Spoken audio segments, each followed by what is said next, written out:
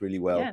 So what is your opinion overall about the whole set of questions and the whole set of answers?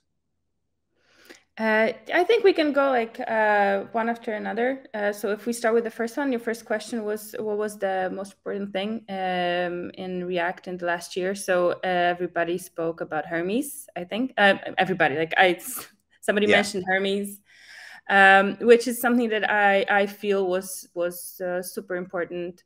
Like having this dedicated engine is a game changer for React Native apps. What would be your answer? What do you think was the biggest Like thing? the Hermes one is really really important, and I remember like it was today. It was 10 months ago in March last year. Hmm. Mike wrote a blog post. Mike, our CDO, Mike Grabowski, Hmm. who is a contributor to the React Native core, he Hmm. wrote a blog post announcing React Native 064. I think, yeah, it's 064, and Hmm.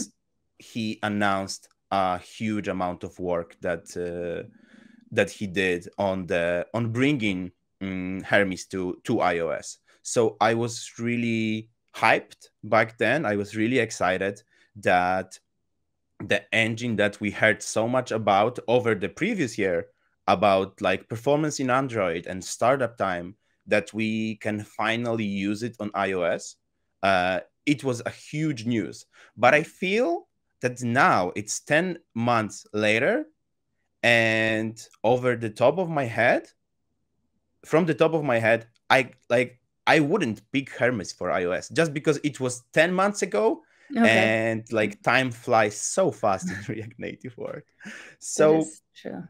what I would pick actually was also something that someone mentioned during the recording. It's Re.Pack.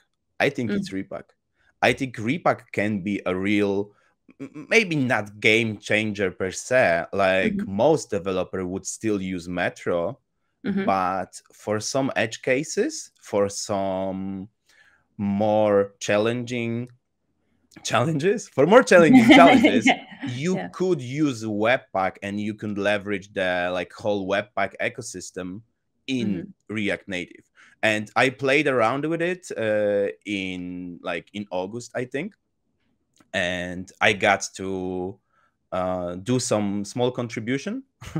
Nice. And yeah, it was a documentation thing, so Yeah, it's still don't it sweat counts. You know, it have it. counted your little square, so you're fine. Yeah, so right, I really encourage everyone to go ahead and check Re.Pack.